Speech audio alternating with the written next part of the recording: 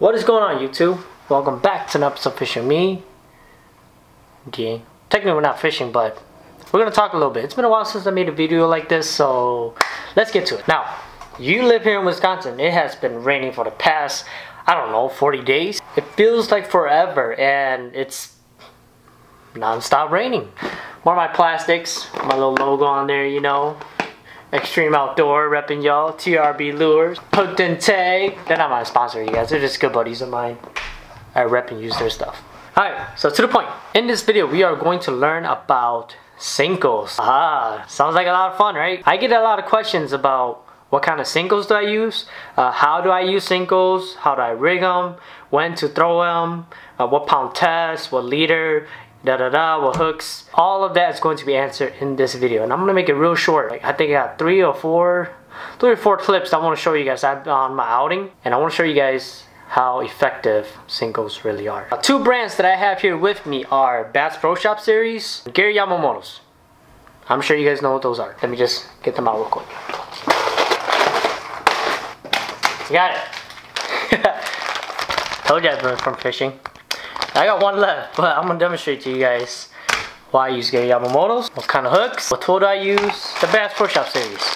Okay, these two are the brand that I use often. Bass Pro Shop, I got a bunch in there, mismatched, orange, pumpkin green, red flakes, black flakes, whatever. And then my favorite color from Gary Yamamoto is actually just this like pumpkin green color, that dark green with black flakes.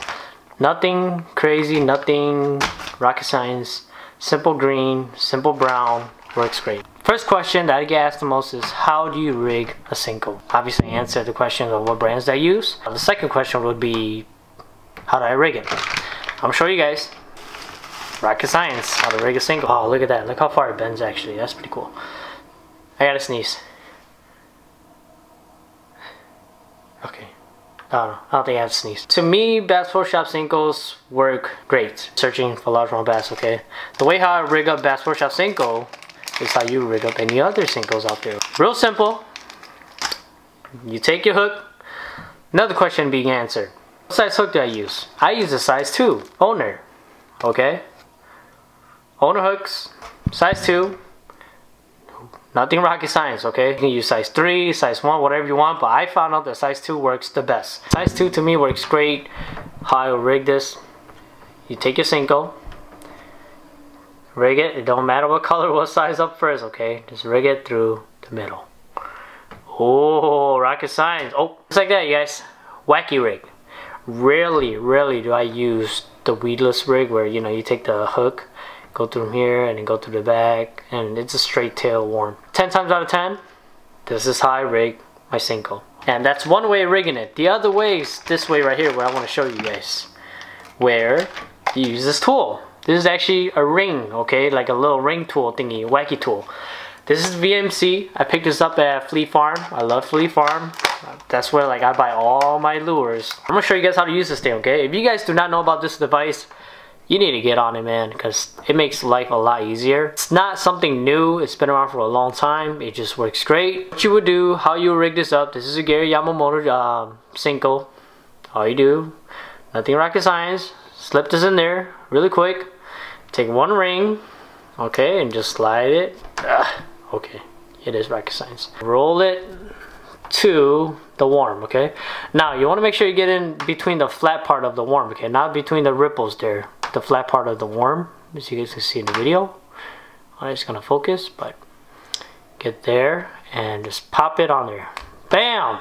Rocket science, you guys. You will take your hook and you go into the ring. The ring. Just go between the ring and voila! Yeah, look at that, you guys. So now you got yourself a wacky ring Senko. Now, the time when I do use this technique right here is when I'm skipping docks, okay? If I really want to like get that really hard skip under tight docks or tight laydowns, this ring will help prevent the hook damaging the worm itself, because Gary Yamamoto Senkos is very salted, makes it a really good Senko because a lot of salt makes the lure get a lot of action, sinks well, floats well, whatever it is. This will help me, this ring will help me skip the lure 10 times harder than I normally can if I just rig it through the middle, okay, through the texture itself. It doesn't slip off as easy, slides better, casts further with it, casts harder with it, whatever you want to do with it. It stays on a lot better, okay? That is the whole purpose of this ring. Another question would be, what pound test do I use? What rod do I use? What reel do I use? What's my Senko setup? One of those videos, I was using a different setup only because it was already rigged up. My brother was actually using it and I was too lazy to rig it up on my actual Senko rod. So I decided to use it, but I still use the same technique, wacky rig style. People ask me what kind of line do I use. I actually like using braid to fluorocarbon. And the fluorocarbon that I would recommend if you do go straight fluorocarbon would be 12 pound Seaguar Invis X. I don't know, I've been using Seaguar Invis X for a long time. This is 12 pound test. It works great, it's strong as you guys see in the video. It doesn't break off easily. Believe it or not, Invis X is very sensitive. I got this tied on my 15 pound Power Pearl braid, the green, with the Alberto knot. With the leader right here, okay? I don't know if you guys can see. You guys are probably just staring at my glasses. The braid allows the sensitivity. This fluorocarbon Seaguar here is also very sensitive. Visibility, yeah, I don't know, it works great. This is my rig up right here, it's my setup. How long is the leader? I want to say, usually I'll put up to like a 5 foot leader, but I've been cutting it down because I've been using it so much, so it's about like 3 foot right now. Yeah, this is my rig up. That's what I use right there. Now the rod choice I would use, okay, this is just my combo, okay? There's a lot of combos out there. My combo I use is a Dobbin Theory series. It even says for Senko, Texas rigs, shaky head, etc, okay? It's a medium fast action, great backbone, sensitive. This is the FR, if it focuses. I probably have to like move back. Oh. I don't know, it's gonna focus. FR703. SF. Like I said, enough backbone, enough tip, very sensitive, gives you that direct hook settle. Got it paired up with my Piss of Fun Carbon X, super light, 10 plus 1 ball bearing, super strong. I think it's like a 6 to something gear ratio, so it picks up a lot of slack for you to get that good hook settle. So let's get to it. I know this is a little bit of an intro, but I hope I educate you guys on something. I hope it was informative. One way of using it, the other way is just wacky rigging it, okay? Both ways work great, okay? Both ways works great. If you have any other way, please let me know. Please tag me. Please hit my Instagram up and show me, okay? I'm willing to learn anything, everything, all things. So with that being said, enjoy these videos and hopefully, I don't know, you guys like it. Senko fishing is fun. That's all I gotta say. People ask me questions. Hopefully I covered it. I'm not a professional Senko fisherman, but this is the way how I fish Senko. Yeah. Enjoy these 3 videos. I know I keep saying it. Enjoy these 3 videos and see you guys next time.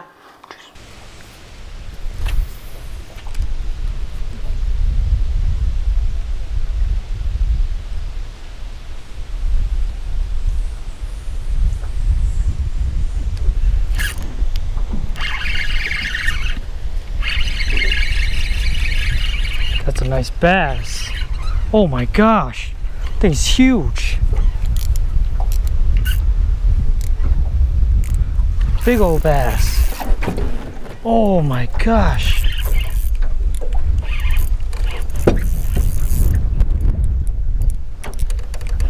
Oh, it's a big old bass. Golly. Whoa.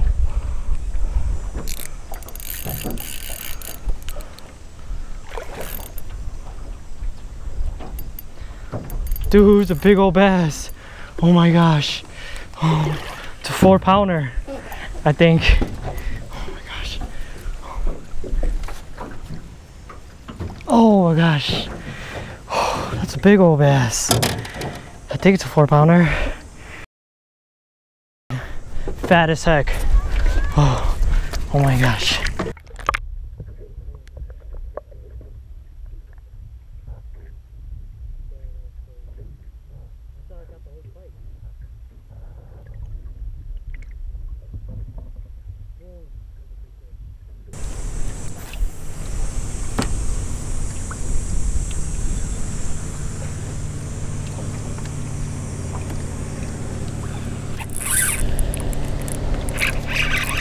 That's a big fish.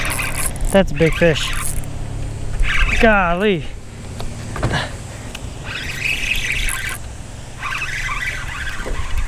Oh my goodness. Nice fish. Nice fish.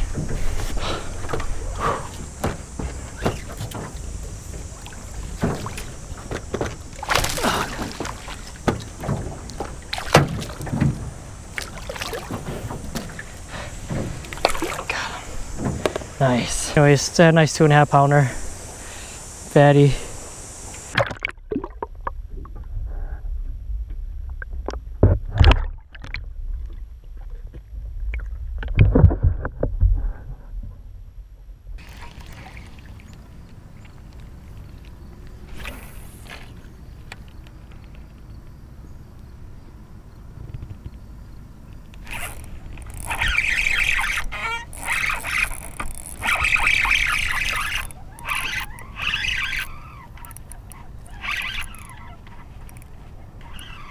Gosh, dude can fight. It's a nice bass. Oh gosh, it's actually pretty big. Oh.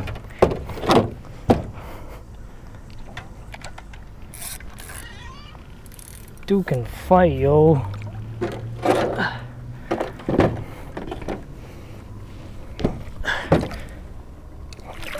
Nice. That's a nice fish. Oh gosh, finally. That's what I'm talking about, you guys, the wacky rig. Catch you a lot of fish. Look at that, yo. That's a tank right there. Let's get away on her and let her go. Yep, 299, 295. So I'll call her 3 pounds. Nice fish. Whoa, so stocky. Let's get a picture and let's get a release. Get a release on her. That's a good fish, 3 pounder right there. Whew, finally.